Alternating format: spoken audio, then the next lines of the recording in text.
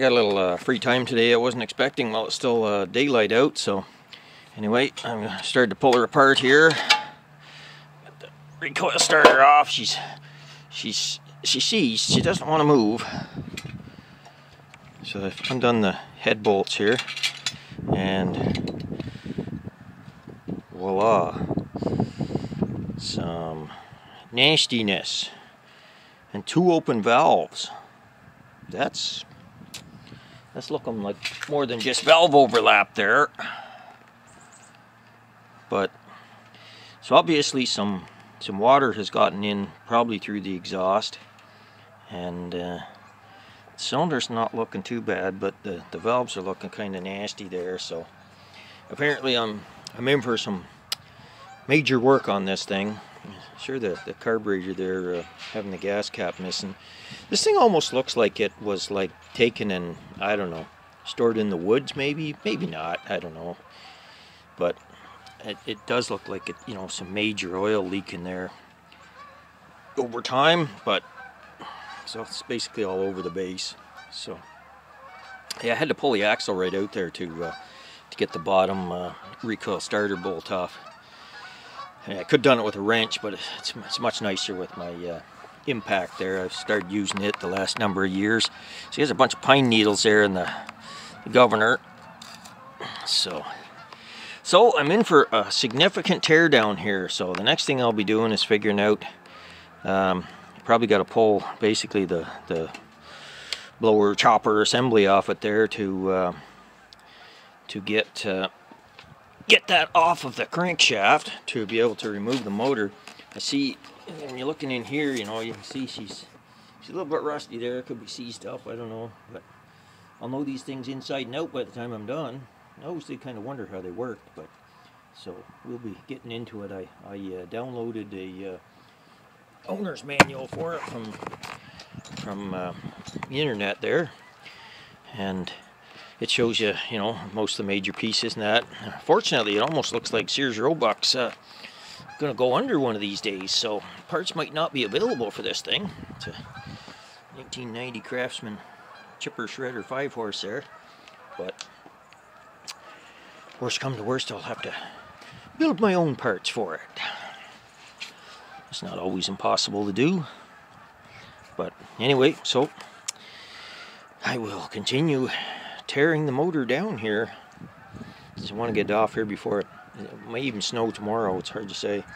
It's like 24 degrees out right now, and there's a bit of a wind blowing, so she's kind of a little bit chilly right here. So there must be a blade on here that chips the wood. I just can't see it due to the seized up nature of it and where its location is on there. But I'll be sure to take video of how this thing actually works, because I'm curious also. And I take some of these videos to help me put things back together too, because you know, it'll be a number of months before I get it back together probably, so it helps you to review the videos to know, you know, how things went.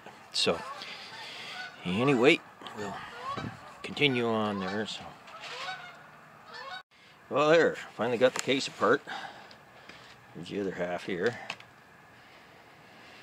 So big block of ice there. That could stop things from rotating. So I'll investigate this, how this works here. These fingers look like they fling out or something. I don't know. It's interesting that the watermarks on that side must have sat that way and then it got spun over. And that scrapyard that was sitting on its side like this. I've got a bunch of crud in there I got to clean out. Got to take that bolt out before I can remove the motor off it. For a while there, I thought I was tearing apart a Rolls-Royce Merlin supercharger case or something. We only got 1, 2, 3, 4, 5, 6, 7. Got about 20 bolts around the outside of this thing here that I had to take off.